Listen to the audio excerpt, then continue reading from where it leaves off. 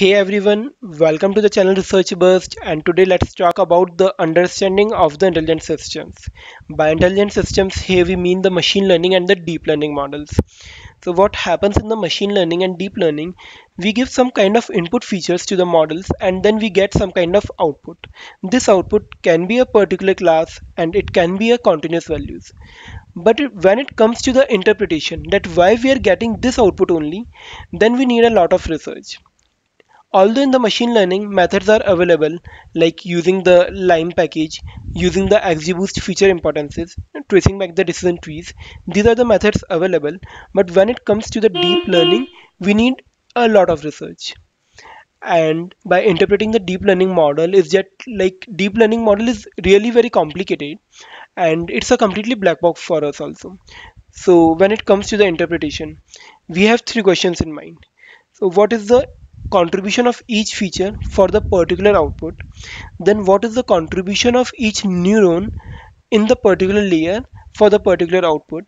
And then what is the input feature that is activating that neuron for that kind of behavior? So these are the three questions that comes to the developer's mind when they try to interpret the given deep learning model.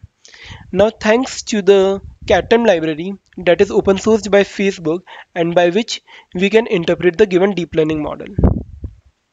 So Captain Library provides us three different kind of functionalities. For example, it can be the general attribution, means contribution of each input feature to the output. Then it can be the layer attribution, means contribution of each neuron to the layer and to the output of the model.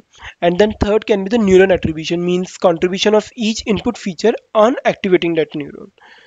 So these are the three different kind of interpretability functionality that we can gain through the Facebook Captum. And there are different algorithms to do this. For example, for the general attribution we can have the integrated gradients algorithm, and how this algorithm works is it uses the two different kind of features, and these features can be the input level features and the baseline features. By baseline features we mean the zero vector tensor.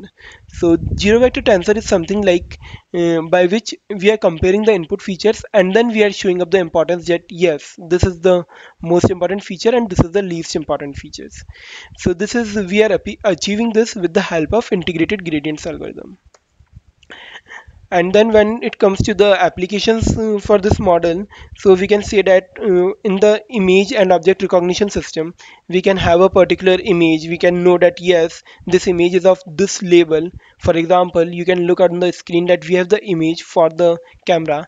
Then we want to know that what are the features that are responsible to get the output as a camera, and then we can use the integrated gradients and we can have the those features also available. Then it comes when it comes to the identification of diabetic retinopathy, doctors needs to know that what are the area of interest where we need to look. The other case study might be, for example, now the banking sector are giving the particular credit decision to the consumer, and then it can be negative also, it can be positive also. When it comes to the negative, they also need to give the explainability that why they are not allowing the person to have the loan and to have the credit. Then also we need the model interpretability, because the ultimately the banking sectors are providing the decisions based on the deep learning models only. So these are some of the applications where we need such kind of systems.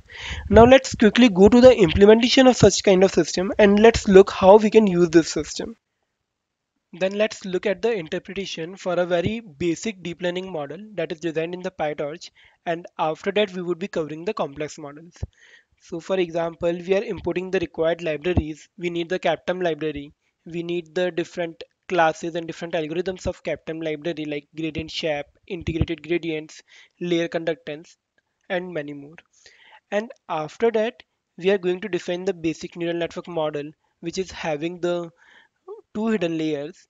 Like one is the layer with the 10 input features, and then another would be the output layer with the two features only. And then we are using the ReLU activation function over it. And then we are defining the forward function to design the neural network model.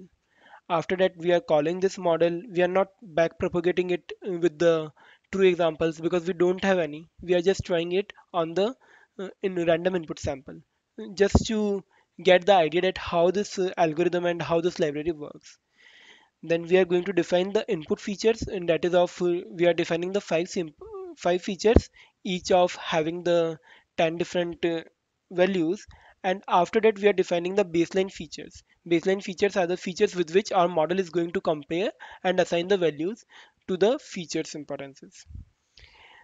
Then we are going to look at the general attribution. General attribution means the attribution at the input feature level. And if the attribution is positive, then that feature is contributing more towards the prediction. And if that attribution is negative, then that feature is contributing less. And we are also going to get the convergence delta values. These are the approximation error, and this decides that whether it's large, it means there's a more approximation error, and if it is small, then it means like we have the less approximation error. And we can tune the model with the other features also to get the less approximation error, that is less convergence values. Then we are going to run the integrated gradient algorithm by passing the model which we have defined. By passing the input features, we are going to get the attribution values and the convergence values. So now this is the kind of output that we are getting. So it simply means that for the given sample and for the 10 features, this feature is contributing more in comparison to that feature. Then we are going to use the another algorithm, that is gradient shap. This algorithm again uses the same way. It uses the baseline features and then it adds the noise, Gaussian noise to it.